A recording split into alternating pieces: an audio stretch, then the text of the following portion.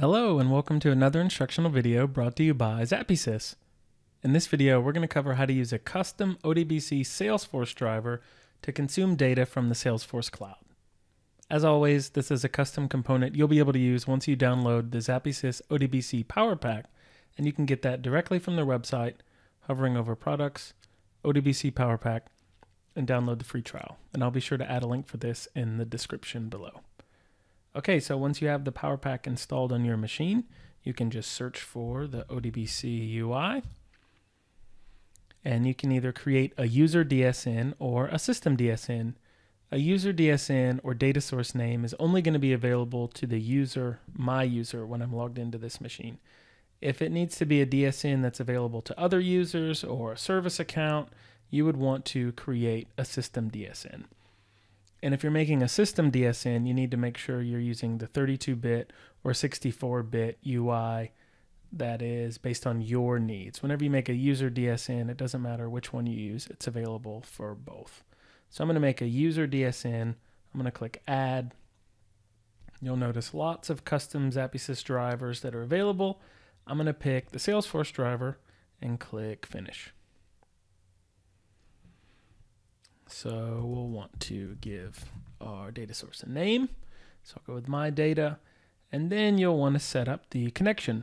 So the first time you have to go through this, you'll probably have to enter a username, password, security token, etc. I have a connection string copied to my clipboard, so I'm just going to paste that in there. And now I'll show you what the connection settings look like. So you'll see your username, your password, security token. If you're not sure what your security token is, you can use this little handy link to help you generate and retrieve it from the Salesforce portal. You'll want to specify your service type, whether it's production, sandbox, or you can say other and insert a URL. Say right now this is using version 48, but maybe you want to use a different version, you could specify that. All of the rest of the settings are pretty standard, but you have other things for like proxy settings, certificates, etc. But I'm just going to stick with this, and I'm going to click OK. So that's really it for setting up a connection. Now we can just make sure that this config works. So I'll click the Test Connection button, and there we go, it does. Great. But what data are we actually retrieving? Well, we can see that on the Preview tab. So I'll hop over to that. And you'll notice, hey, there's a very basic query that already populates. So I'll just hit Preview Data, and we'll see up to 100 rows of this data. And there we go. We have some stuff. We can also use this drop-down menu to see all of the tables that are available.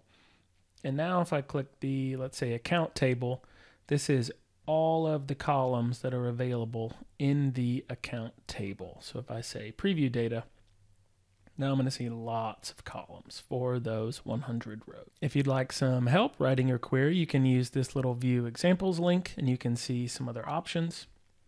Or you can hop over to this Examples tab, and here you can see a lot of helpful and interesting examples, especially for things like SOQL, which is Salesforce's own specific query language. And you can use these links here in these little info pieces for more specific SOQL information.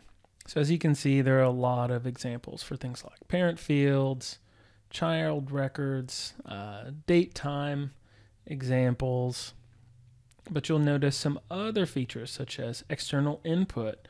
So you can take data from an external source and insert it into the Salesforce connection that you have, or you can use it for an ODBC connection. You'll also notice these bulk API inserts and deletes.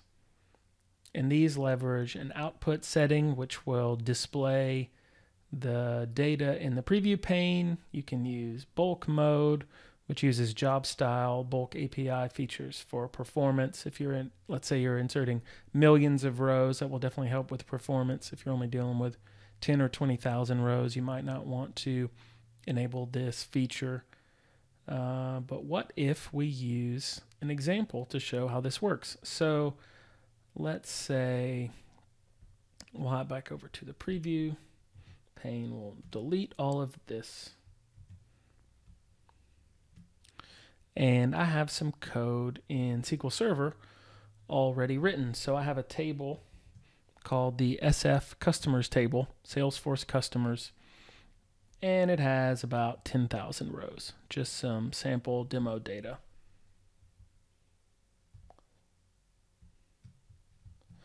So I'm going to copy the rest of that code and I'm going to paste it in the preview editor.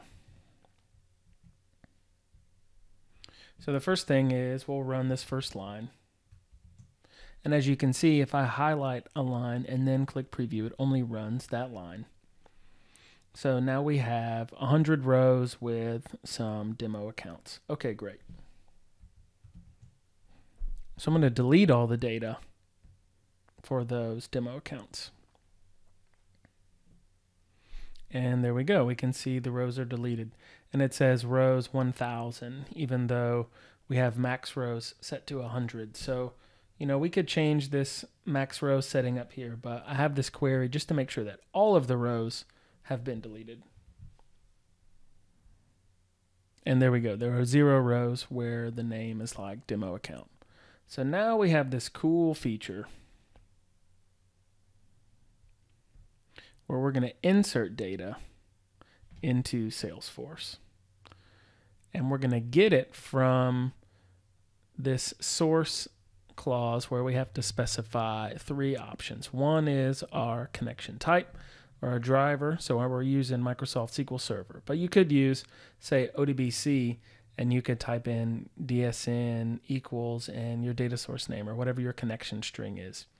So the first one is the driver, the second one is the connection string, and the third field is your external query. So I'm getting that data from our SF customers table in my SQL Server instance. And then we have those other features. So we have output enabled, so we should see the data visible in this little preview pane down here. And we have the bulk mode disabled. We're not using that many rows, but like I said, if you're using millions of rows, you might want to enable this feature.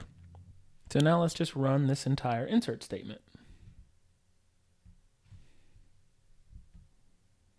And there we go. We see 1,000 rows inserted, and we see the status down here because we have output enabled. That's how easy it is to read data from a SQL Server instance and then insert that data into the accounts table in Salesforce. So when we're done with all this configuration, we can just say OK, and there we go. Now our ODBC driver is saved for the future use. That's how easy it is to use the custom ZappySys Salesforce ODBC driver to read data from Salesforce and even push data to it from an external data source. Okay, so we've already covered how to create a custom ODBC connection for an API source. Now let's see how to use the data from that ODBC connection in Power BI. So as you can see, I already have an instance of Power BI open, and I'm going to click Get Data. We're using a custom ZappySys connector, so I'm going to go down to Other, and we're using an ODBC connection. So if you had multiple ODBC connections, you'd have to pick the one from the list. That's obviously the one that we made. But you don't have to specify the DSN right there. You can do a DSN less option by just pasting in the connection string. So remember, I'm going to hop back over to our connection. We can use the copy settings feature and actually get that connection string for our API. So I'm going to paste that in there. And if you wanted to go ahead and write a SQL statement for the specific data you're looking for, you could do that. I'm going to leave it blank. And now we see all of the options available for our source. I'm going to use the orders table. And there we have it. We could make something super simple like order ID by date.